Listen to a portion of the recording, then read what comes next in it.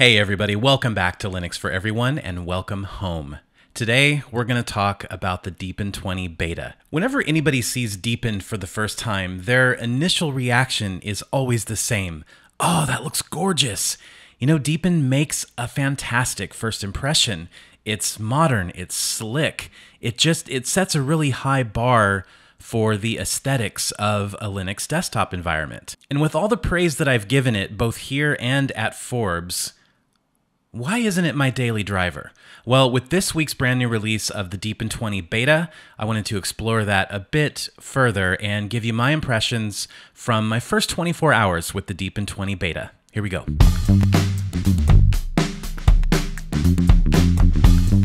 Let's start with the installation of Deepin 20. Look, the majority of Linux installers are serviceable, but Deepin's actually looks modern and it makes Windows 10s look like a relic. The prior version of Deepin had a fantastic installer, and Deepin 20 makes some iterative improvements on it. It's snappy, it's colorful, it's smartly branded, and it's easy to navigate. I installed the Deepin 20 beta on a virtual machine using VirtualBox, which is not really the preferred way to experience this desktop. But the distro does smartly recognize VM usage and recommends using it without effects enabled. I also installed it straight to the metal on both a Dell XPS 13 and a System 76 Oryx Pro. Now, all three of these went really smoothly, whether I was nuking the entire disk or doing manual partitioning. Any operating system that gives me a tightly produced welcome video immediately gets my nod of approval. Deepin 20's welcome video is brief, and it introduces you to a handful of major new features in about a minute. The Welcome app also invites you to select a few appearance defaults. For desktop mode, you can choose between Fashion, which resembles macOS and Elementary OS with that center dock, and then Efficient gives you a desktop paradigm similar to Windows, and these can be changed at any time. The Running mode will have you choose between Effects for more powerful computers, or Normal mode to reduce window effects and animations on lower powered PCs. And then there's an icon selection where you can choose between 4 sets of icons, including Deepin's Bloom and Bloom Dark. Now, I have one minor gripe here. Not having the option to select an overall system-wide theme, light or dark, is a curious omission, especially since the choice for a corresponding icon theme set is here. Alright, so we've made our choices, and now let's dive into the control center. There has been a substantial change to the Deepin Control Center, and I have to confess, I miss the old version that elegantly slid out from the right side of the screen. Now, it's a more traditional window interface, but thankfully it does retain all the functionality. I'll admit it's probably easier to navigate now due to its more traditional presentation, but the Deepin 15 version was just so slick, and it really differentiated itself from every other system settings application across every OS in existence. When it comes to customization, Deepin offers a flexible desktop presentation, similar to what you've seen in Zorin OS 15 or Ubuntu Mate. For people new to Linux, the easiest way of explaining this is that you can toggle a Windows-like or macOS-like layout with a traditional system panel and tray, or a centered dock that you can tweak and relocate to other sides of the display. Resizing the dock or panel is also a breeze. You just highlight the edge and drag it up or down. You can even add multiple levels of transparency, and that really shines when it auto-adapts to your chosen wallpaper. Of course, Deepin 20 gives you the now mandatory dark mode option, which looks amazing, though I have to say the default light mode can be blindingly bright at times. But there is some flexibility in the mix. For example, setting your system theme to auto will switch between light and dark modes based on the time of day. You can also independently toggle most of the apps between light and dark mode if you don't want to fully commit to either one system-wide. Oh, and there are a ton of screensavers. Remember those flying toasters? Those are present and accounted for. I also love how you can toggle wallpapers and screensavers with an overlay that slides up from the bottom of the screen instead of launching into a separate window. Now for some rapid-fire impressions of a few of the apps that are built into Deepin 20. The file browser. I absolutely adore the presentation here, especially from the home folder and especially with that pop of dark mode. Folder icons have this slightly raised appearance that lends a 3D look to them. Now, the basic functionality you'd expect is here, and some extras that I appreciate from elementary OS, like the ability to color tag certain files and folders. No frills really, but Deepin isn't necessarily intended for power users. Two things I appreciated based on my brief experience are that you can set a share password from any file or folder locations right in the browser, and Deepin 20's wallpapers, they're actually found in a normal place, inside the pictures folder, inside of a wallpaper folder.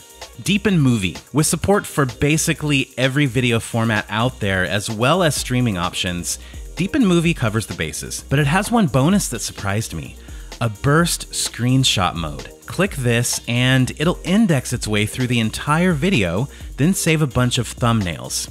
Now, for those of you of a certain age, it looks a bit like that single sheet you'd get when getting your old school rolls of film developed. Unfortunately, I couldn't find a way to save these burst shots as separate full resolution images, and I hope that's something that's coming. Deepin Music is certainly an app for playing your music. This one is fairly bare bones and doesn't remotely rise to the robust awesomeness of Lollipop, which is my preferred app for all things music. If you do want to see my favorite Linux music app in action, look up right about now and you should see a link to click over to that video. All right, Deepin Screen Capture. This is so useful that I think it actually deserves a standalone video.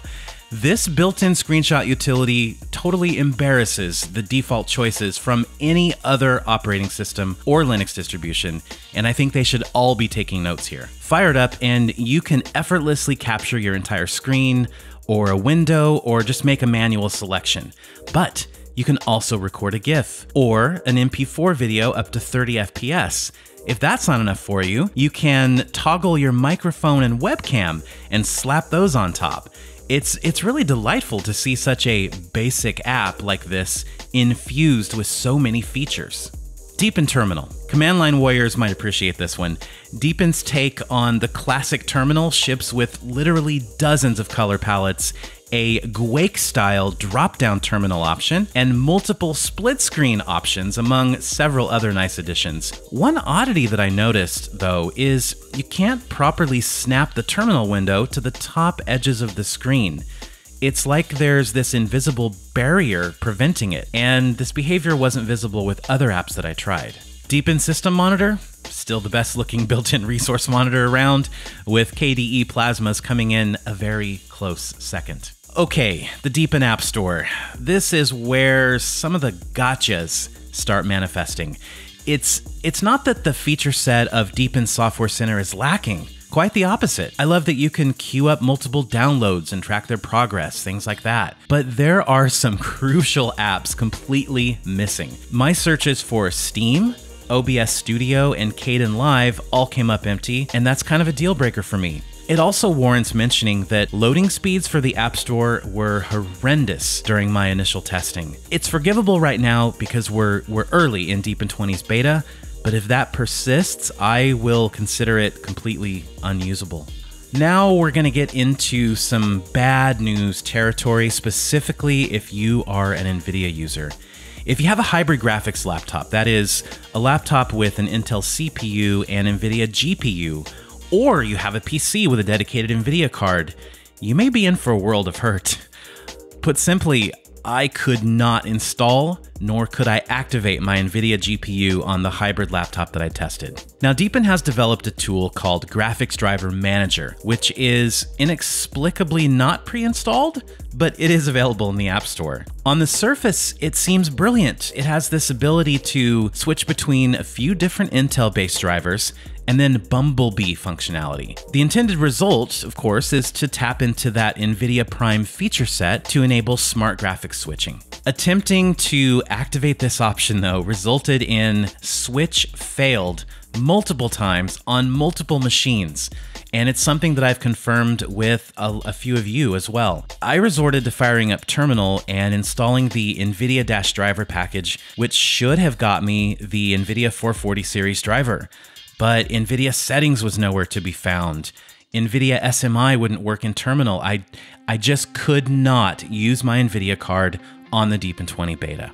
Now again, bear in mind, it's still early in the beta phase, and hopefully this will be ironed out, But if not, again, deal breaker. My fellow Destination Linux Network podcaster, Eric Adams, recently commented that Deepin's Appeal is only skin deep, and in extended testing, it just remains unusable for him as a daily driver. You know, for getting things done. This made me start thinking about my own obsession with Deepin.